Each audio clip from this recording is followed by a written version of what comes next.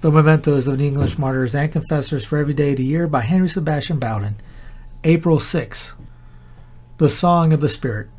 Father Henry Walpole, S.J., 1595.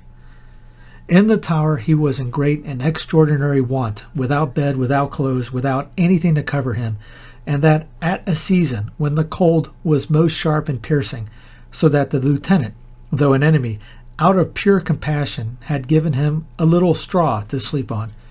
He was 14 times under the torture. This consists of being hung up 6 or 7 hours by the hands in iron claps, which cut the flesh and cause much blood to flow, and at times terminates fatally. From the Tower he was sent to York, and upon all that journey he never lay down upon a bed, but his sleep was on the bare ground. In the York prison he had nothing but one poor mat 3 feet long, on which he made his prayer upon his knees for a great part of the night.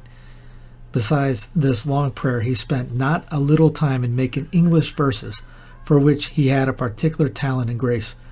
For before he left the kingdom he had made a poem on the martyrdom of Father Campion, for which the publisher was condemned to lose his ears and to pass the remainder of his days in prison, and there, after 9 years, he made a pious end.